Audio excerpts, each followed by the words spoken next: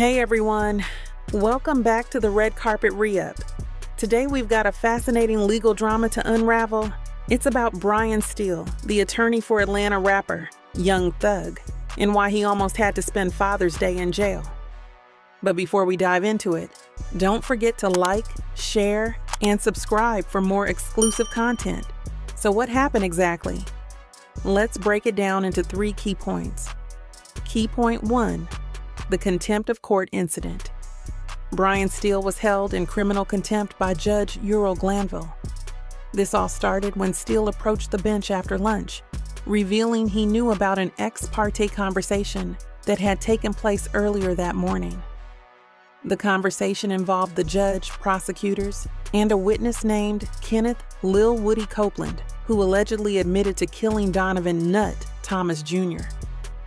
Steele argued that this constituted coercion and witness intimidation, as he and his client had a right to be present for such discussions. Key point 2. The consequences. Judge Glanville demanded to know how Steele obtained this information, but Steele refused to disclose his source. The judge gave him 5 minutes to reconsider, but when Steele stood his ground, he was declared in contempt and ordered into custody. Steele was sentenced to serve 20 days in the Fulton County Jail, specifically spending the next 10 weekends there. Key point 3.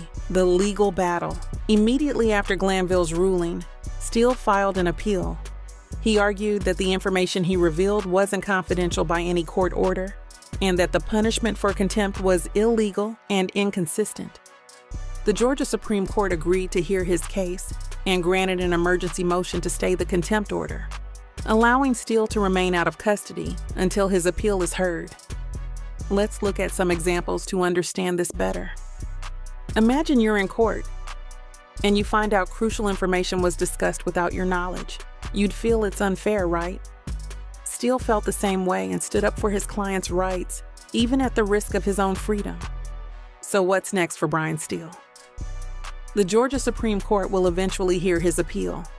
Until then, he remains out of jail, continuing to fight for his client, Young Thug. It's a clear reminder of how complex and intense legal battles can get, especially in high-profile cases like this. Thanks for watching.